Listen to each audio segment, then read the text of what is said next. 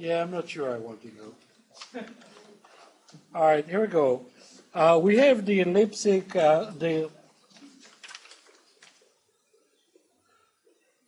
find the tangent plane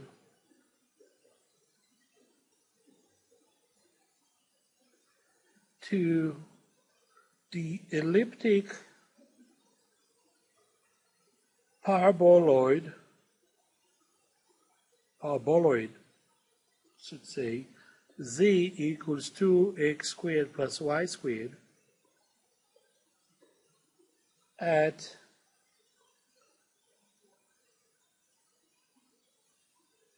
um, 1, 1, and 3. Okay? Then sketch the surface and the tangent plane.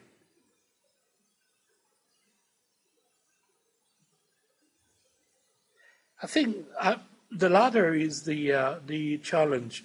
So really that's the reason why I'm doing this particular example, because as far as finding the tangent plane, Adam already demonstrated. So we let A equals 1 and B equals 1, okay? And f of 1, 1, of course, is z, so 2 times 1 plus 1 is 3, like so. And now the partial derivative, del f del x, so f of xy equals 2x squared plus y squared. That will be the surface. Del f del x will be simply 4x, and therefore del f del x at 1, 1 equals 4. Del f del y equals 2y, and del f del y at 1, 1 equals 2. So we're going to say that the plane is z equals 3, okay, plus the partial derivative at the 1, 1 is 4 times x minus 1 plus 2 times y minus 1. And once we all clear the parentheses and work it out, then we'll have 3 plus 4x minus 4 plus 2y minus 2, or simply 4x plus 2y. We have 3, negative 1, negative 2, so it's total negative 3. So this is the surface. I'm sorry, this is the tangent plane. The surface is right here, or right here. So let's try to sketch this. And as I said, this is really the toughest part.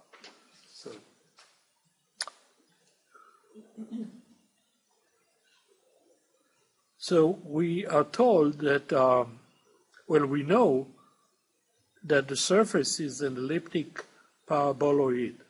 So, and we look at it, and if we let y equal 0, then z equals 2x squared. Now, 2x squared is a parabola that is a little narrower. It's narrower than z equals x squared, right? So, for instance, when x equals 1, z equals 2 instead of 1, and so on. So, without going into too many details, it's going to look like that. On the other hand, if we let x equals 0, we have z equals y squared. Well, that's a little bit wider parabola, like so.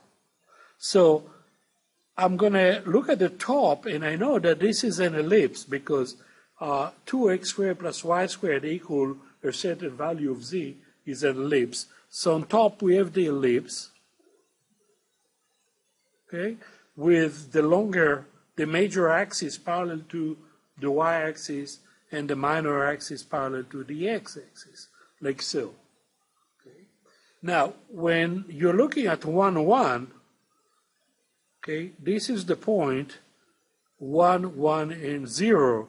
And if you climb on top, then somewhere here you'll have the projection and you have the actual point. I mean, this is the projection on the xy plane, but this is the actual point 1, 1, and 3.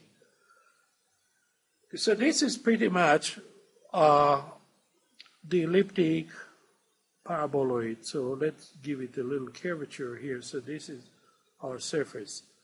Z equals 2x squared plus y squared. Okay? Now let's change color and let's look at the tangent. The way to draw a tangent, if you remember, or to draw a plane, is look at the intersect. So we let first both x and y equal 0. Well, then we have z equals -3. So if we drop down right here, this point will be 0, 0, 3. Right? When x equals 0, then 2y and z equals 0, then the intercept on the y-axis will be 2y minus 3 equals 0. Y equals 3 over 2, or 1.5. So another point is right here, 0, 3 halves, and 0. And when y and z equals 0, the x-intercept will be 4x minus 3 equals 0, or x equals 3/4. So it's about right here. We'll have this x-intercept, so it will be 3/4, 0, 0. And so we have 3 intersect, and we know that we have a tangent right here at this point. So what I'll do, I'll draw something like that. Try to draw, not the easiest thing to do, but it's going to look like this. We're going to have to go through these points, like so.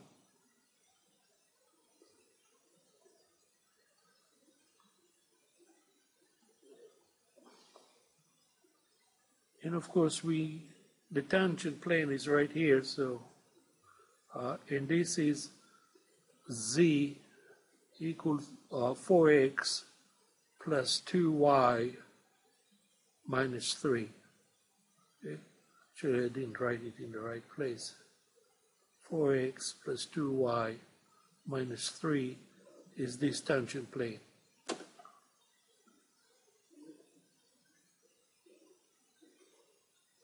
Yes, somebody start asking. No, it's not. This is the plane. I just picked up intersect on the axis. I picked up the x and y and z intersect. Connect them. When you connect x and y and z intersect, you have a kind of a triangle, but it's also, we know that we go through the point 1, 1, and 3. So I kind of extended it a little bit.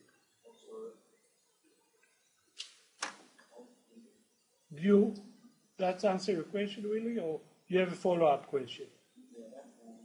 That's fine. Okay, Jake, you have a question.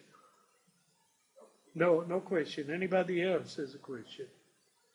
Okay, good, because if I'm not sure I can answer more questions. No, I'm kidding. But